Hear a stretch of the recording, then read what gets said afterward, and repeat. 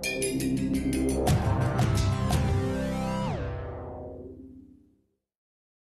a pleasure for me to introduce Professor Anne-Marie Marchirel, who is an associate professor of law at the University of Missouri in Kansas City, specializing in healthcare law. Her research interests include healthcare antitrust, regulation, and she has a particular interest in organization and finance, which is particularly relevant to the topic of the day, which is what the heck is Missouri doing about Medicaid? You know, before joining the faculty at UMKC, she had a long career as a health law attorney, including serving as a healthcare antitrust prosecutor. Please welcome me in joining Dr. Marchirel. So I've informally nicknamed this room, forgive me, all Medicaid all the time. So if you were here for the previous presentation, I only caught the last part of it. I apologize if it's redundant, although I tell my students what? Repetition, what, is the mother of learning. So if any of it was new to you, maybe a little repetition is not so bad. My topic today is specifically, when they said, what do you want to talk about? I said, well, I think I want to say, what the heck is going on with Medicaid expansion? Not like what's going on in Jefferson City, but what's going on nationwide, all right? Because I think it's more likely than not. Here we go, my prognostication cap. I put on a cap like Karnak the Magnificent, who remembers the old Johnny Carson skits, okay? Kind of the way Zeke Emanuel does, I make prognostications at the end of health law for my students. I amuse them and amaze them. And one of them is, are you ready? Every state ultimately will expand Medicaid under the Affordable Care Act. Why? The triumph of mathematics over politics is inevitable. The better question is, under what format will the states expand? Okay, and how timely? So let's consider original Medicaid for a moment. Passed what, 65, implemented 66. Does anybody know how many states were like, I'm all in, and were there lined up and enrolled in original Medicaid the day enrollment opened? See, we're Americans, we're ahistoric, right? But it would set us free a little bit to know that it was just a little over half. Okay, so there were a lot of looky-loos back then as well. No, I'm going to watch you try, and I'm going to learn from what you do right and what you do wrong, and then I may jump in later. Anybody know who jumped in last? Arizona. Arizona. Anybody know what year they jumped in? Remember, passed 65, implemented 66? 30 years later. Some people are wallflowers for a really long time, as I tell my kids, okay? I thought it was really significant, and in fact, I actually wrote something about it that was published somewhere about the fact this time around Arizona was like, we're on, okay? Because we can learn something that Arizona learned in those 30 years that made it seem like the best idea since sliced bread, okay, to do it this way this time. So, you know, more lessons from history, I hope, is part of what we can learn today. All right, so first a little context. Forgive me if it's highly duplicative, but I speak to audiences where it's a mixed group of people. I gather from the questions here, this is a fairly erudite group, but bear with me. Okay, so signed into law on March 23rd, 2010. No one less than Zeke Emanuel told us we should remember that date. Its purpose, right? The tripartite purpose, the triple aim. Everyone tired of hearing about that? What? To lower costs, to improve quality, and to improve access, right? For all Americans. So I often like to tell people the most interesting thing about the statute is it did not spring fully formed from Zeus's brow, as it were, by which I mean that it is a statute that rolls out in phases. Some parts of the Affordable Care Act took effect, what? Immediately. Some, it's a staged rollout. Some are still yet to take effect. In fact, under the terms of the statute, never mind the implementing regulations, it will not be fully rolled out until 2020, which I think was the time when Zeke Emanuel was saying we can't look further ahead. Well, thank goodness it'll be out by then. Okay, it's attracted a lot of attention recently because some controversial provisions have come online, but some provisions took effect immediately. Anybody know? Anybody know like what took effect? The provision about that you may keep a child on your health insurance, the child until the age of 26, if you are fortunate enough to have employer-sponsored health insurance. You might keep them on notice. It was not a provision if you are a Medicaid recipient to bring your child inside the Medicaid umbrella. You're like, wait a minute.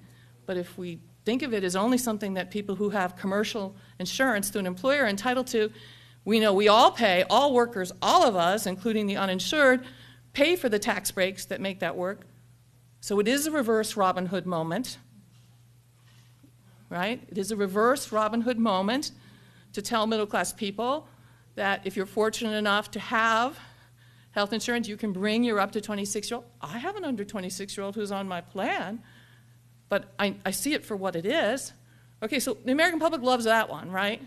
In fact, I used to create a little list of provisions that would never go away even if the whole thing were repealed tomorrow. That was number one. Okay, anybody know any others that were immediately? For children, not for adults, right? So no more pre-existing condition exclusions. So you're a smart group. You already have some sense, right?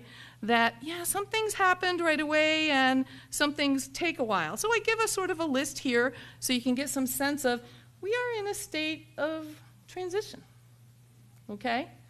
And actually, health insurance is kind of changing around us.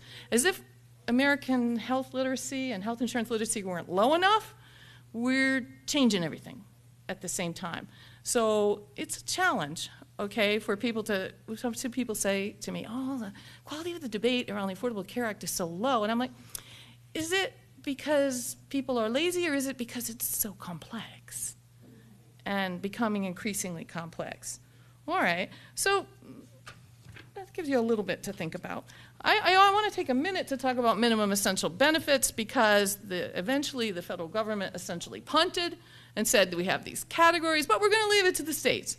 Okay, I had a question even before I spoke about, well, what are people entitled to? Oh, well, that's going to end up being negotiated, actually, between what the statute called out as areas that must be covered. I often tell my students, well, these categories essentially tell the health insurance world, listen, if you're not playing in these areas, it's not health insurance. Now, the most remarkable is mental and behavioral health treatment. Okay, some of us are old enough to remember when mental and behavioral health treatment was considered a health treatment in the United States, but for most of the past several decades, it has in fact been what? Pretty much an optional service, carved out, covered by a separate insurance plan. What do you do if you sort of stood up and said, I need mental or behavioral health services? Be like, go over there, right? It was not, as it were, housed in what we think of as the sort of central home of health care. And we treated it that way, right? And we set all kinds of different rules, right? That's why anybody who has a mental health or behavioral health policy knows it has all kinds of what? Annual caps, limits, co-pays that you didn't see, okay, elsewhere in your insurance, or at least not as draconian. Well, so I always tell people, I'll tell them when we see the Affordable Care Act ultimately is an extremely conservative kind of reform, and indeed it is. But I'll always tell them when we'll get to a transformative moment inside that exceedingly conservative reform, there we are. Transformative moment, number one. Mental health and behavioral health is coming home. Okay? All right, so I always tell people about this because I want them to realize that, you know, preventative services are also an interesting addition. And it's hard to say how far we will go in extending these, but I do think that the day where if you wanted to be screened, you had to go to a public health clinic are over, and I actually think there are going to be much more aggressive screening. Okay, and then finally, I always let people know, because I get a lot of questions about this, what the heck is happening with Medicare Part D? One of the few places where the Affordable Care Act actually takes a direct aim at delivery of services in Medicare. It says a great deal below the surface about the financing of Medicare, okay? But above the surface, kind of like an iceberg, you know, 10% above, 90% below the water. Above the surface, I think the biggest difference is Part D. And seniors are amazingly confused, okay, because the so-called donut hole, technically called the coverage gap, everyone knows is what? Closing gradually. And there's nothing like not having a bright line, right, about how it closes to confuse everyone. It's worth knowing that about 40% of seniors currently fall into the coverage gap. People are always astonished in certain circles when I say that because they assume, oh, it's a tiny percentage of people who essentially end up in what? Uninsurance land for some period of time. No, actually, I'd say 40% is close enough to be normal, the new normal, is to spend some time in the Part D coverage gap. And that's why you're not going to be surprised to know that every time I talk to a group that involves seniors or elders, they're all over this. This is the thing they want to discuss the most. When does the donut hole close? Anybody know fully? My prize student. Yes. Okay, so you can tell people, it's closing gradually. Hold on. When I say 2020, what do old people do? They laugh. Because they were not hoping to have what? Post-death benefits. So, it's interesting from a public policy perspective, from an individual perspective, maybe a little less compelling. A few words about the individual mandate. I can't resist because I'm a law professor and also because I think that the Affordable Care Act's visit to the Supreme Court, visit number 1, right? Because Hobby Lobby was visit number 2. And I predict, you heard it here, Halbig versus HHS, the subsidies case, will be visit number 3. Well, I always tell people the Affordable Care Act, the gift that keeps on giving, okay, I call it a round-trip ticket to the Supreme Court, not a single, it's going to keep going. Okay, so trip 1, okay, right, which was essentially asking, well, can Congress do this, and what is it if they can do this? I think the most interesting thing about the individual mandate is they essentially said, yes, they can, and only to law professors is it interesting that it's a tax and not a fee, okay? And then along the way, they also said, and this is the thing that should be interesting to it all, and by the way, that Medicaid expansion that none of you thought was really controversial, it bugs us. Right? It bugs us, and it bugs us because it's coercive. Now, coercive is not a word that is easily defined in the law. Kind of like pornography with Justice Potter Stewart said, I know it when I see it, okay? The justices had a similar reaction about coercion. The federal government offers some kind of financial incentive to the states to expand Medicaid. How do we know what dollar amount or what percentage of state budget or any other way that you want to cast it makes something coercive? We still have no guidance. Remember I told you the gift that keeps on giving, because that will probably have to be litigated at some point. But we do know, at least, that what was offered, okay, is an incentive payment, the FMAP match, right, at 100%, or at the penalty of being, what, removed from participation even in original Medicaid, was held to be coercive. So there, we have one point of light, right? Just one point of light. Can't do that. So what do? Essentially, they rewrite the law. Yeah, judges do that all the time. Sometimes. They rewrite the law.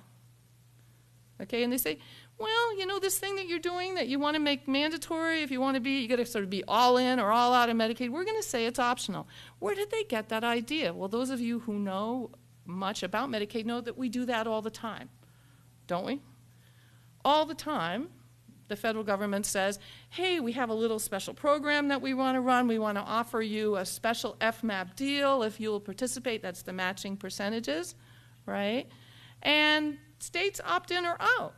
So they actually borrowed a model from our existing repertoire of models. I think, in some ways, I think that my talk should always be named something like Everything Old is New Again. Okay, I went to law school with Elena Kagan. I think the world of the intelligence level of everyone on the Supreme Court, but I do think that they're not particularly imaginative thinkers, so it was almost inevitable that they would look to other models within the program itself, okay, for a solution about, all right, if we're not going to say you can organize it that way, how else can you organize it, right? So minimum essential coverage is upheld by the United States Supreme Court, all right, as the equivalent of a tax for having health insurance. I promised my daughter, it's my joke in my family, everywhere I go I say if they look tired and they're dropping off, I'll talk about Ebola. Okay, here's my Ebola moment. Are you ready?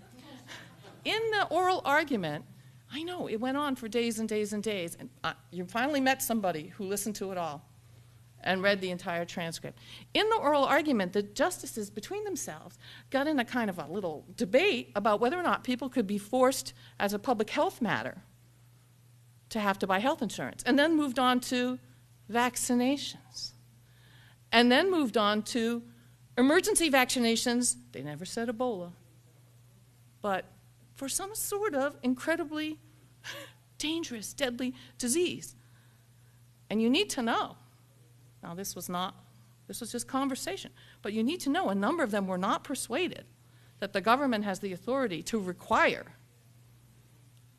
a vaccination against a highly contagious infectious disease. Now, if that doesn't keep you up tonight, I don't know what should. All right, so that was our Ebola moment. Like, we could learn something about how actually, if we came to this, mandatory forced inoculation, if we did develop a vaccination for Ebola, might actually play out at the Supreme Court. And the answer is, I don't know. It seems somewhat intuitive.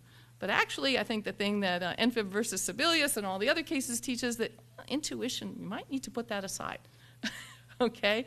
Because intuition will only take you so far.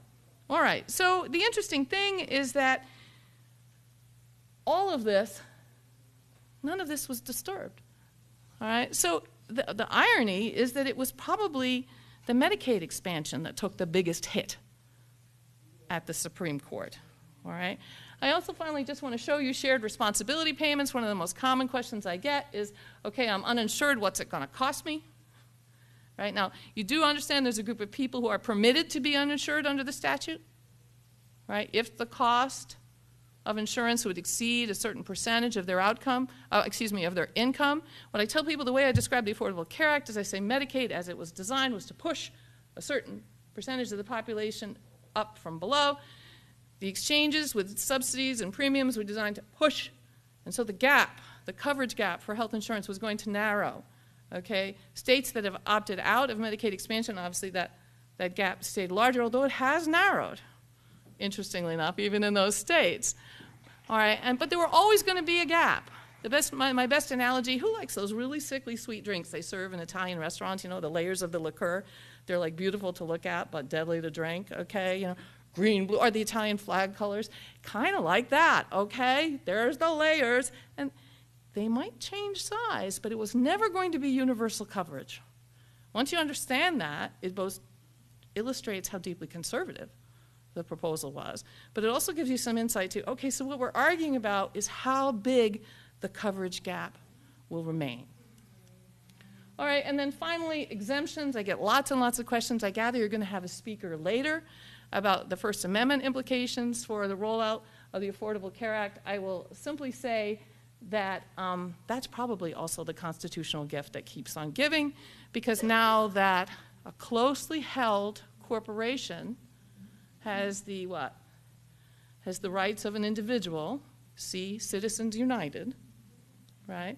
Comes to the Supreme Court under the Hobby Lobby case saying, and this deeply close, you know, really genuinely held religious beliefs are offended by having to offer some of that panoply of services, and they say in a closely held corporation context, we will allow the corporation to exercise its First Amendment rights, essentially, right?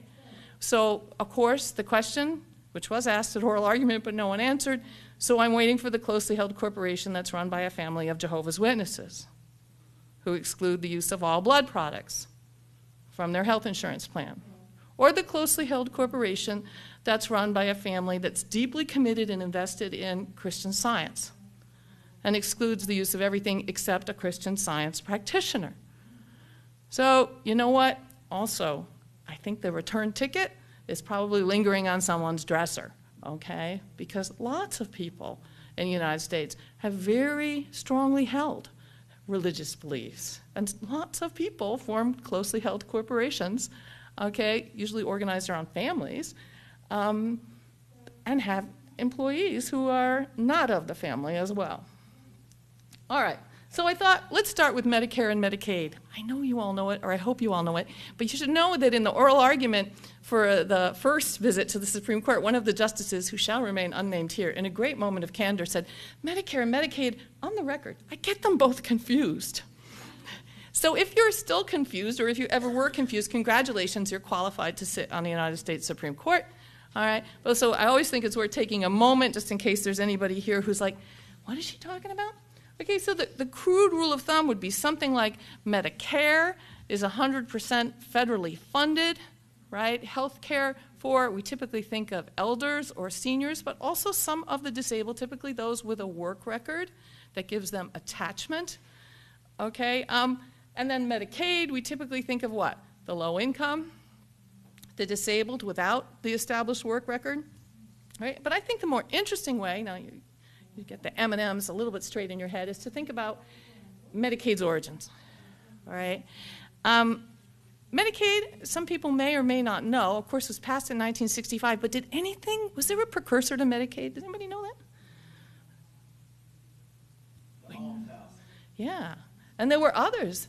There were others, right? But so first I'm going to go way back in time and then fast forward. So come with me. I always call this the Wayback Machine moment, okay, in my classes.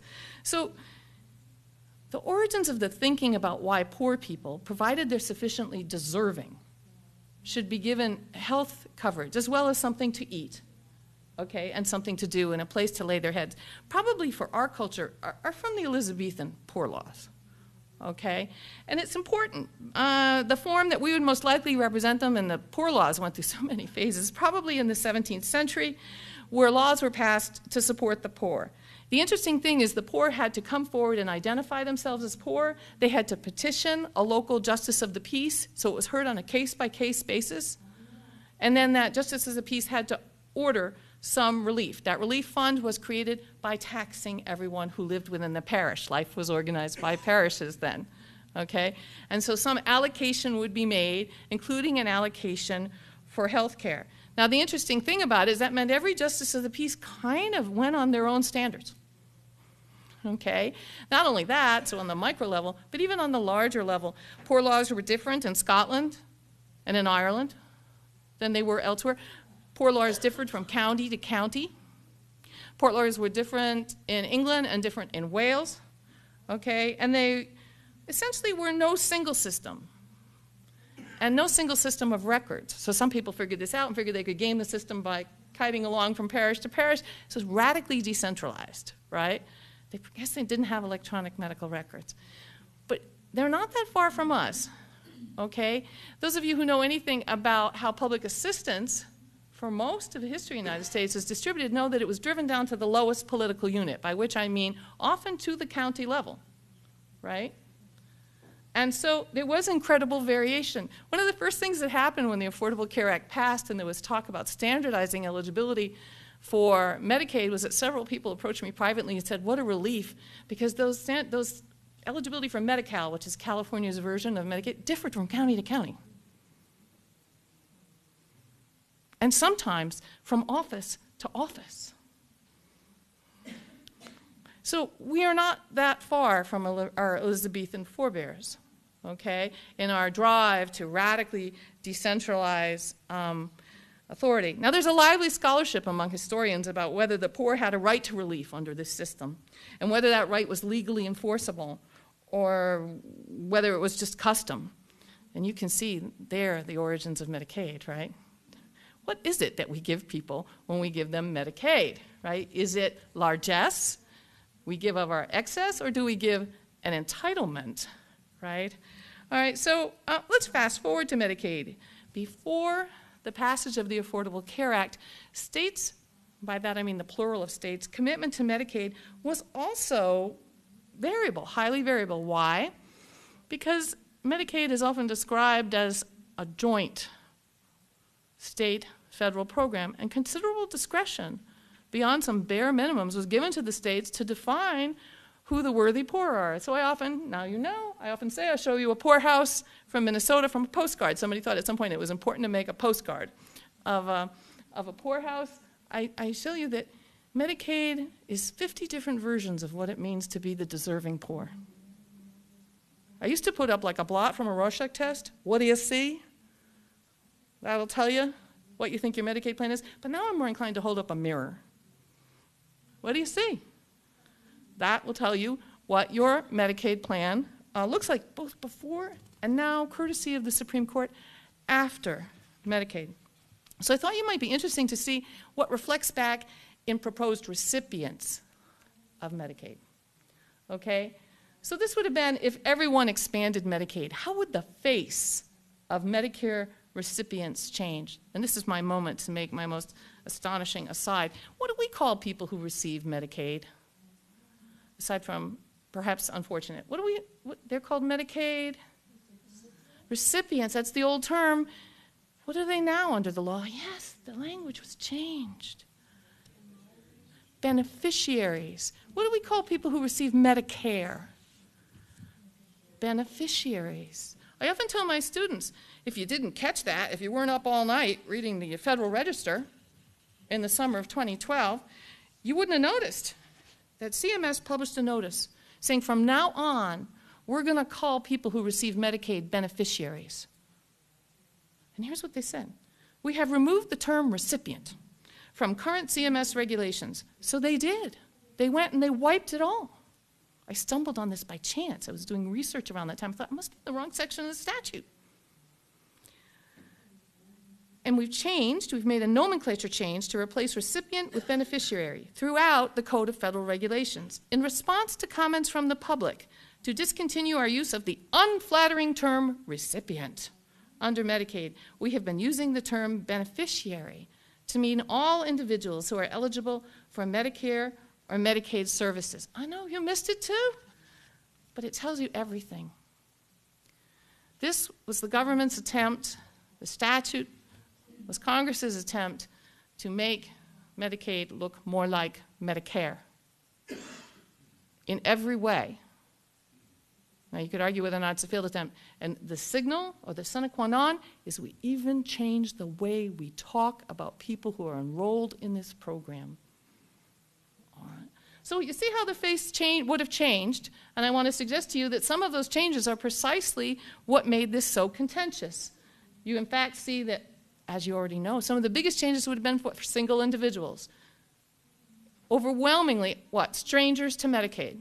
Single individuals without dependents, strangers to Medicaid. Now, no longer strangers to Medicaid. So you know as much about the Elizabethan Poor Laws as I've told you, or maybe more if you've studied them on your own. Why do you suppose single individuals without dependents historically were strangers to Medicaid and to its precursor programs? Yeah. You don't have a convincing story to tell me about why you are the worthy poor, right? Because in our society, you pull yourself up by your bootstraps, right? Not having health insurance is an indicator that you are not motivated to go and get a job that has health insurance attached to it. And that's essentially your problem, right? So some states have something called general relief, which is a kind of a safety net, bare bottoms, kind of stipend for people who fall through that standard, but typically is a limited number of states and very modest. So you're already onto it, okay? Is it people like, whoa, we're changing our expectations. We're changing our ideas about who's worthy. We, in fact, would move to a system where what? We make no inquiry about whether or not you're worthy. We just say, tell us your story. Tell us your income story, right? And even for people who Medicaid who are not disabled, we don't even want to hear your asset story, right? Which is always the one, like, you could make a living, right? Trying to figure out how Medicaid was going to treat various assets. A ludicrous living for a long time, okay? You know, well, I have a prepaid burial plan. Oh, there's an exception for that, you know. A ludicrous living. But all those, we're not necessarily so interested in the backstory anymore. We accept you as you are. And apparently the Supreme Court said, and actually if you listen to Justice Roberts, Chief Justice Roberts, his questioning there, and he wrote that opinion. And at the Supreme Court, I don't know if you know this, but the Chief Justice gets to assign who writes the opinion. So he assigned it to himself. And another little tidbit, they assign it the day after oral argument. People were like arguing months later. I'm like, somebody has written it already. Okay? Just so you know. All right? The cake is baked awfully fast. Okay? Then it has to go around for negotiations, and we saw evidence of that. But I think Chief Justice Roberts commented oral argument where he was like, he actually called this out. He actually said states are entitled to have differences of opinion. He didn't use the worthy poor term, but about what the scope of this program should be and what populations it should reach. And so I was not surprised when he chose to write it and chose to write it himself. All right, so I thought it might be interesting just to spend a second looking at, can we drill down and look at Missouri? I have a feeling the last presenter probably gave you more and better data, but at any rate, I wanted to show you what the coverage gap looks like in Missouri at present, because we are a non-expansion state. You should know that from the rest of the world's perspective, we are not an unambiguously non-expansion state. Okay, there are states that there is no activity at all. Can we put Kansas in that group? Okay, there were states that expanded early. Did you know that? There were states that expanded early. We'll put California in that group. And to tip my hat to Zeke Emanuel, I'll say the world's sixth largest economy, the state of California, expanded early. Okay, which always thought was interesting when people talking about we should repeal this. I didn't know whether I should tell them that the train had left the station. Okay, 1 in 4 Californians is enrolled in Medicaid, AKA Medi-Cal. So it would actually have to be putting Humpty Dumpty back together again, okay, for a significant part of the American population. I was just to say, well, you could repeal it, but I don't really know, how that would work and if everybody would jump on board with you.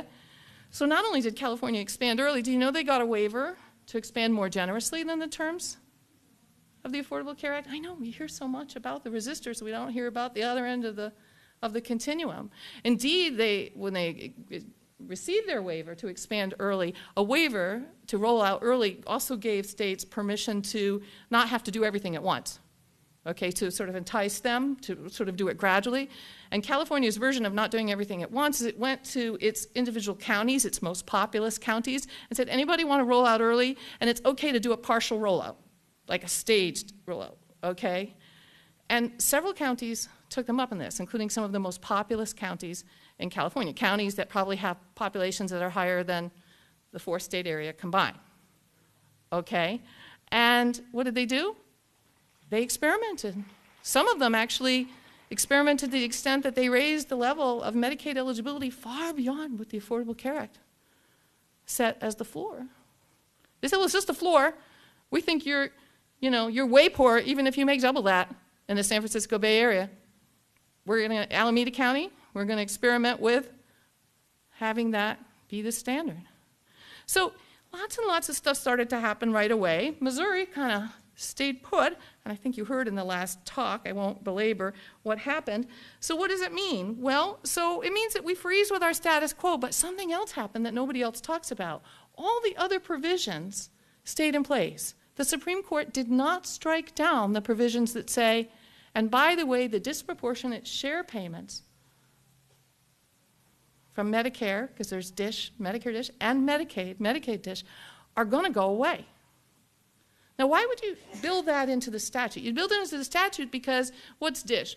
DISH is what? Federal money in the back door is how I describe it, right? What's Medicaid? Federal money in the front door, okay? If everyone's supposed to have, kind of like those insurance commercials, you ever seen those where everybody has $1 above their head? If everybody who enters hospital land is supposed to have $1 above their head because of the way the act was designed, we don't need to pay you the money through the back door. It was always federal money, and it was 1 out of 10 Medicaid dollars. Once I was invited to a conference jointly sponsored by a law school and also many representatives of CMS there. It was held in Baltimore, and I was asked to speak about DISH payments, and I said, if we were arranging the agenda for speakers by who was talking about the highest dollar value, I would have been your keynote.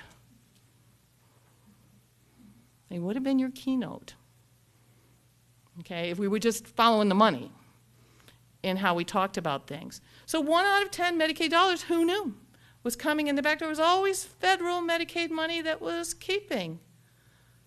It was always Medicaid money that was keeping some facilities afloat.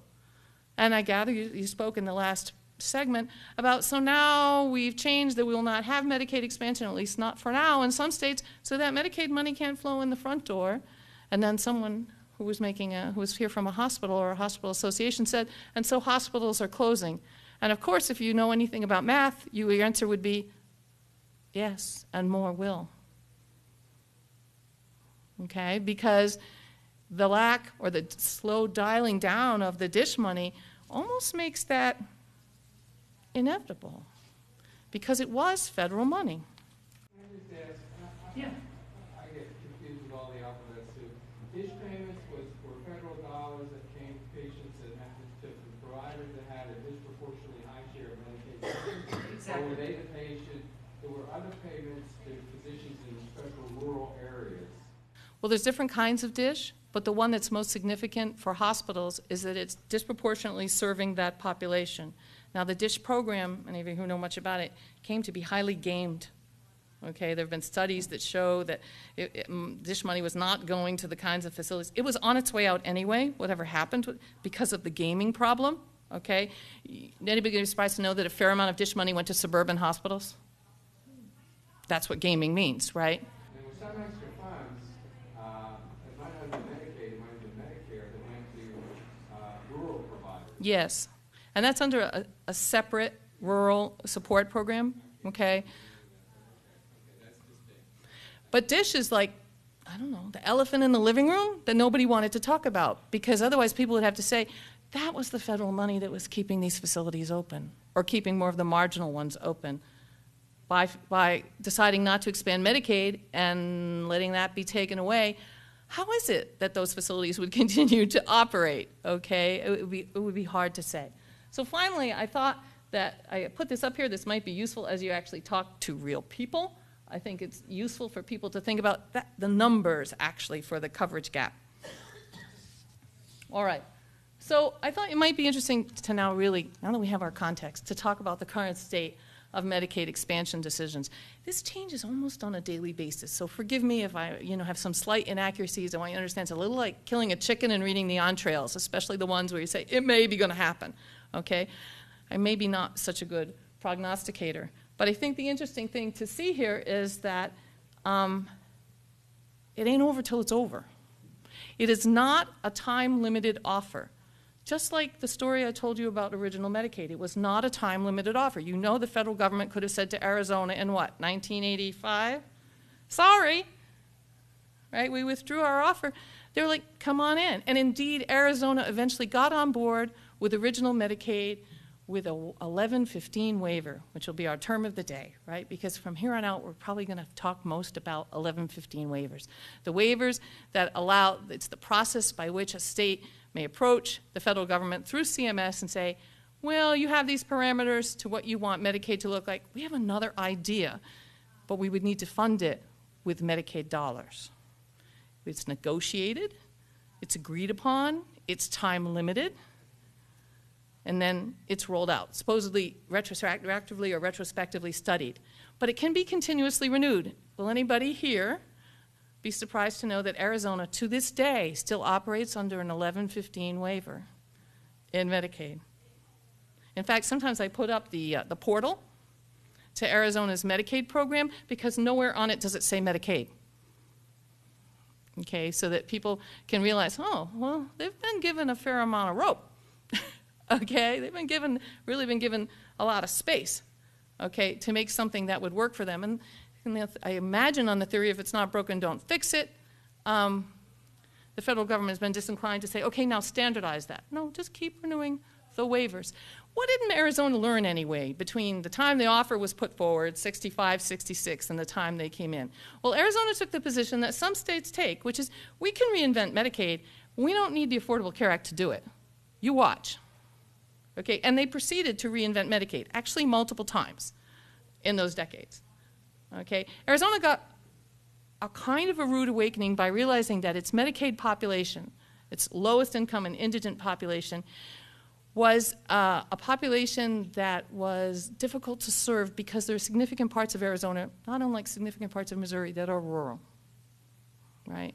So it was, I think people immediately target and think about cities, but actually they said, oh, if we're supposed to serve everyone, and Arizona has the additional wrinkle of a significant number of those Medicaid eligible are people who are Native American, who can, of course, have the right under the Indian health care system to return, okay, but can also freely partake if they are eligible for Medicaid. We have an interesting status of tribal nations in our country. We kind of let people kind of move both ways, like a double identity.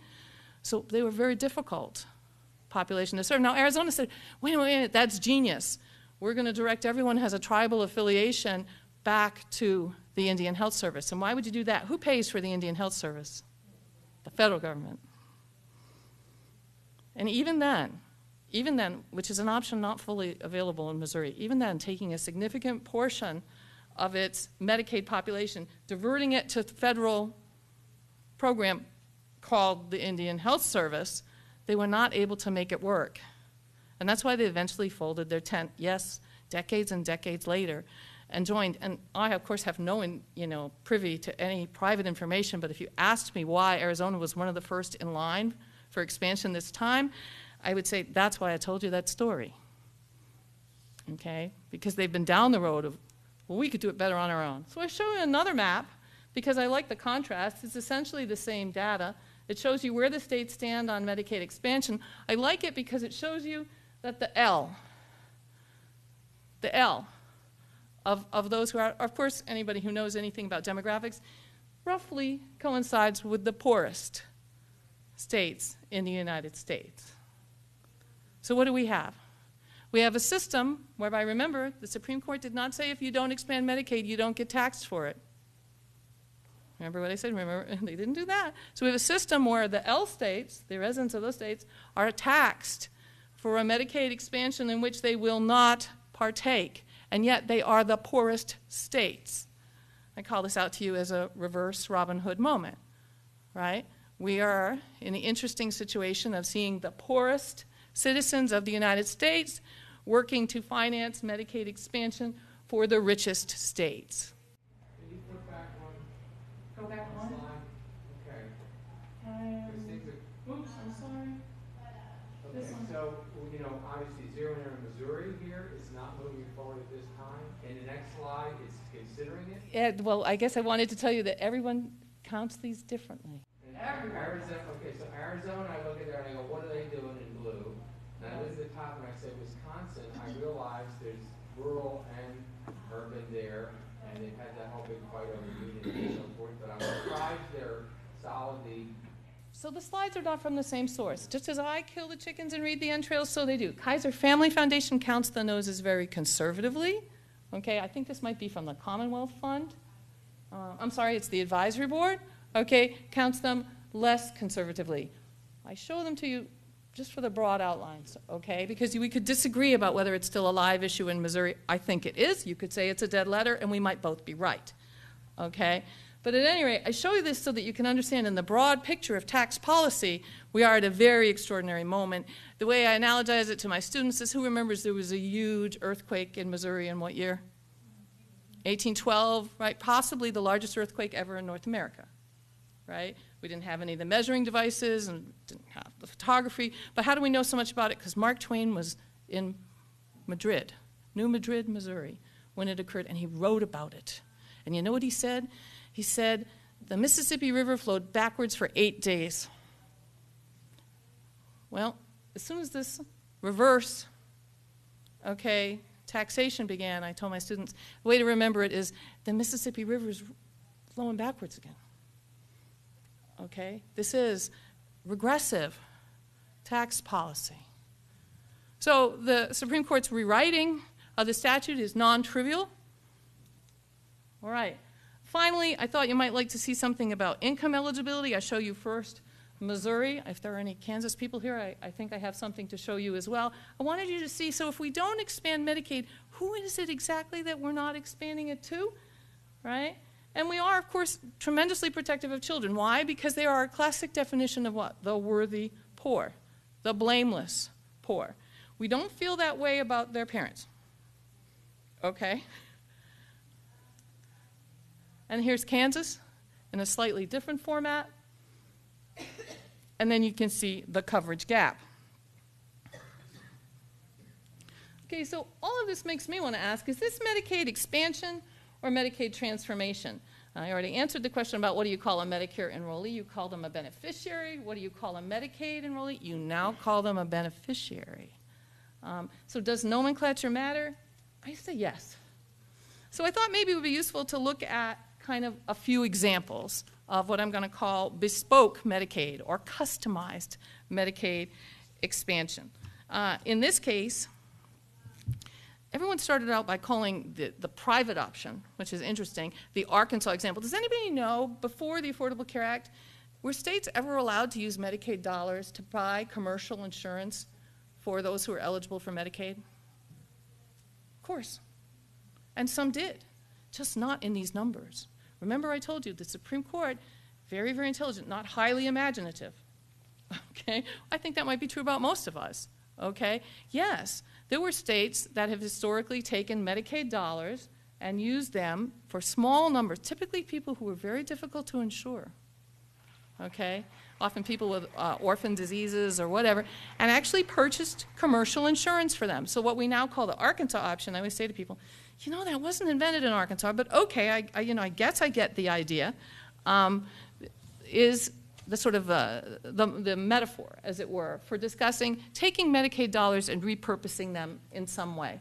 I think the most interesting thing about all this is that each state, and so I've chosen a few what I think are interesting states to talk about, because it's about 7 states so far that have either gotten approval to do this or are working towards approval, has slightly different ideas, which can tell us something about where Missouri is likely to go. Indeed, where Kansas is likely to go eventually. All right, so I'll start by saying in Arkansas, so Governor Mike Beebe signed the state's expansion plan into law in the spring of 2013. He said, I'll accept federal dollars, okay, but I want to use it to buy commercial insurance for about $250,000 eligible low-income residents, okay, and it was pretty quickly approved by the fall. And there we saw the sort of first step, all right, towards saying, well, okay, so in larger numbers than historically been done. If it was a few thousand, or now larger numbers of people, this could be done. So then, let's compare and contrast with Indiana. Is Indiana a Medicaid expansion state? Well, the charts tell us different stories, but we know right now that they just have ideas out there, right? They have a plan, okay? And they're considering expansion. And I want to tell you a little bit about it because where the government, the federal government comes, it's a negotiation process, comes down, may tell us about what may be possible here. It's kind of a cool plan too, because it highlights a lot of the most important issues in all the other proposals or even all the other approved plans. Governor Mike Pence, in May of 2014, approved something called an expanded Healthy Indiana Plan. So HIP, or Healthy Indiana Plan, pre-existed. All right, he said, I want to expand it. And so it had originally been launched in 2008 under a federal waiver. Right? He said, what I want to do is I want to distribute Medicaid funds to eligible residents, roughly $1,100, okay, to Medicaid eligible residents. But I also want to have an accompanying that they can use for a sort of a health savings account. Anybody here have a health savings account? Usually paired with what? Under the Internal Revenue Code, required to be paired with a high deductible health plan. So you know where this is going if you know anything about tax, right?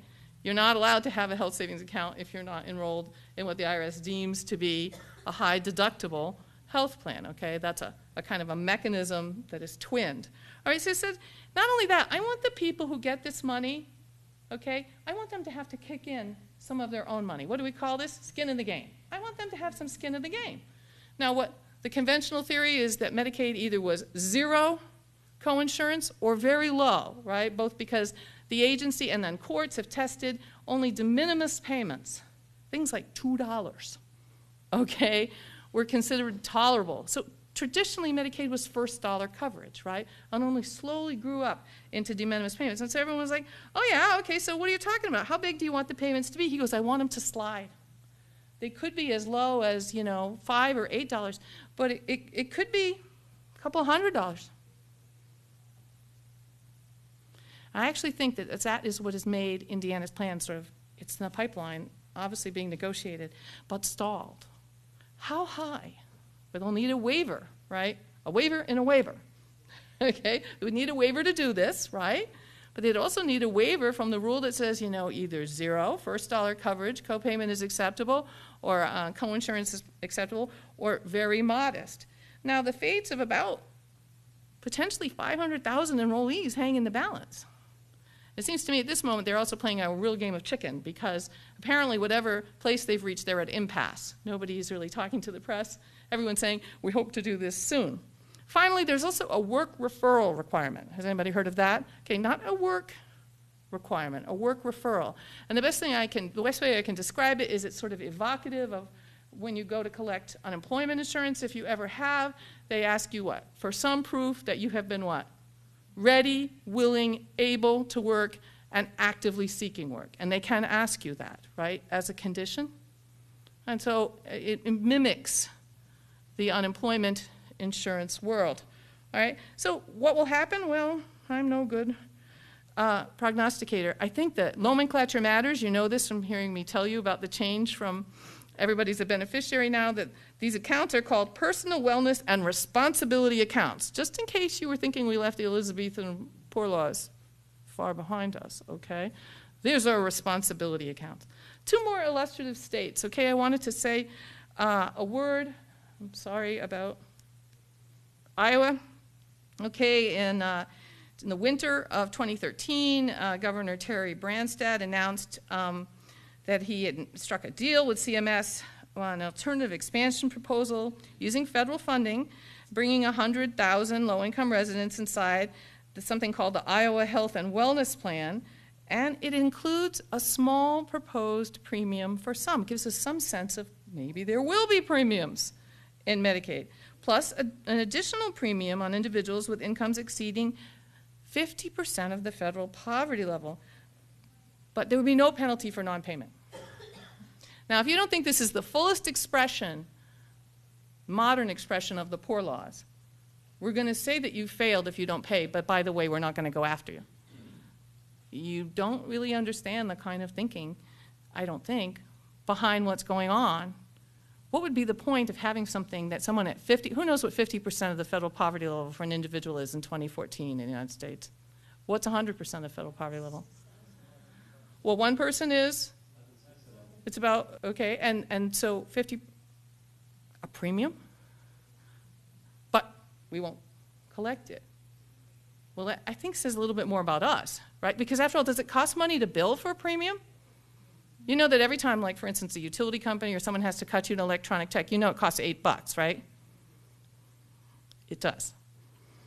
Okay? So spending money to make a point might be one way to characterize that, right? And then finally, I thought it might be worth talking about Pennsylvania. Very recent, right? Just in August of 2014, a deal was struck. Governor Tom Corbett wants to expand Medicaid, could reach as many as 600,000 with a waiver for an alternate expansion model, which includes premiums for certain beneficiaries. And there, it's not targeted to a certain dollar amount, but a percentage of household income. It wants to have premiums be charged on a sliding scale up to 2% of household income. So we see another way of thinking about it, okay? They did not get what they wanted. They wanted to have what is called a lockout provision for emergency room use for non-emergency purposes. They essentially wanted to say, and all bets are off on co-pays and deductibles if you use the emergency room for non-emergency room purposes. And they did not succeed. So we can already see what states have been asking for, and then some of what they get and what they don't. I'm going to take questions, but I'm going to say one more thing. I wanted to tell you about Vermont, because Vermont's so interesting. So, you know, way back in 2012, Vermont said, yes, we're all in. All 47,000 people can be in expanded Medicaid. But are you aware that Vermont has already filed for an exemption, a complete waiver from the Affordable Care Act entirely? They are the first state to have done so. The Affordable Care Act contemplates that states will be able to do this. They put a marker on the table already and are developing their plan because they want to go to universal health care. They want to close the coverage gap entirely under a waiver. So it serves to show that the incredible diversity that we don't even hear about, diversity of what's happening in the states, is a remarkable thing. Finally, I hope I haven't seemed unduly sympathetic or unsympathetic to, you know, tailored Medicaid expansion, because the real bugaboo for Medicaid expansion is, so what if you expand conventional Medicaid? What if nobody takes it? It's kind of like if a tree falls in the forest and nobody hears it. Was there sound? All right. So while California was adding what? Now 1 in 4 Californians are in Medicaid. Do you also know that they have among the lowest Medicaid reimbursement rates in the United States, if not the lowest? And it goes to tell how easy it is to take your Medicaid and get access to care. So actually, I salute the states that are working on this. And I guess I'll take questions. I think I might have 5 or 10 minutes. Questions, comments? If I arrived from another planet and I looked at this situation, I would think it was utter insanity. Sometimes I get people from other countries who come to a talk, and actually that's pretty much what they say, politely, because they're guests here, but... Before not, put it crudely. And if you do, because the whole idea of having Medicaid expanding, but the reimbursements are so low that you don't get enough primary care physicians who we need more of to take care of the newly insured and the expanded Medicaid. But a small percentage of them are going to take it because they say, I can't cover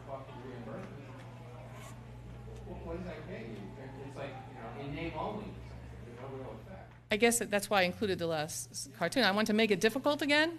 I want to make it difficult because it is difficult. And, you know, part of the reason why California can expand Medi-Cal in that way is it drives reimbursement so low, paradoxically. In other words, you can have it. Good luck spending it. Okay, so for gay marriage, you look at the map, it looks like we're headed for gay marriage in almost every state. Okay? Whether you think it's great or bad or anything, it just seems to be an overwhelming tide moving in that direction. Maybe Utah will be a holdout. Okay? So when you said at the beginning of the talk, I think, somebody said at the beginning of the talk sometime today, almost every state would think it's been. Actually, I would go so far as to say every, because I am a scholar of history. So how do we get to that middle band of all those gray states in the southern states? Because the deal has to be sweet enough. All right? And the deal isn't sweet enough without 1115 waivers for some of these states.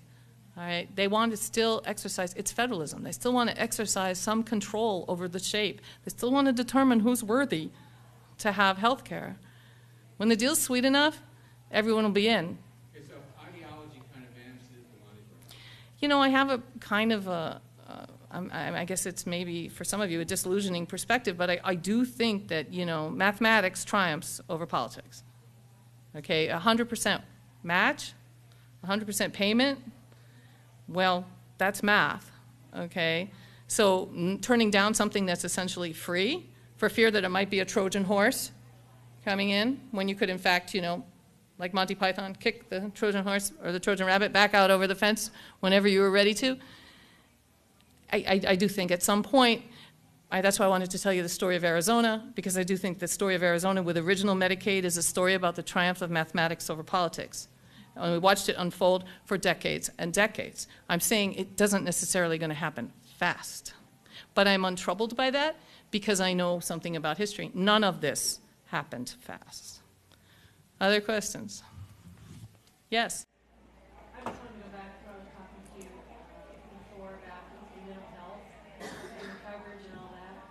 Is anybody doing a good job on that? Well, so you were asking a great question before. I said, please ask it in front of the group. Everyone's aware that one of the essential benefits is mental health. I said it's a transformative moment that mental health is coming home. It's so contentious, it's no accident that the regulations implementing that section were among the last regulations to come out. Okay, because what would it mean to say that there'd be no lifetime limits, all the things that we have come to accept, right? You know, no limits on the number of annual visits, you know, co-pays, whatever.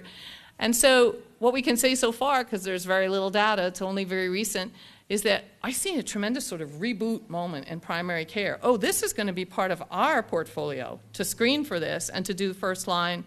I think it's actually going to have to reverse ripple all the way back to medical schools, okay, and change training, not just in medical schools, but other healthcare, you know, professions.